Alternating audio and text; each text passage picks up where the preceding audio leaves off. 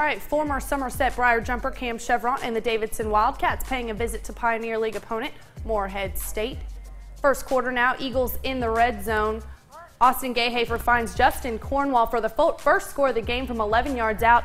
Extra point good, 7-0 Morehead. Second quarter now we go, same score, Gayhafer. It's Cornwall again, this time over the middle, and he turns on the speed, goes 73 yards for the touchdown. It's 14-0 Morehead State. He's still running. He's really fast. Midway through the second quarter now, Eagles up 17-0.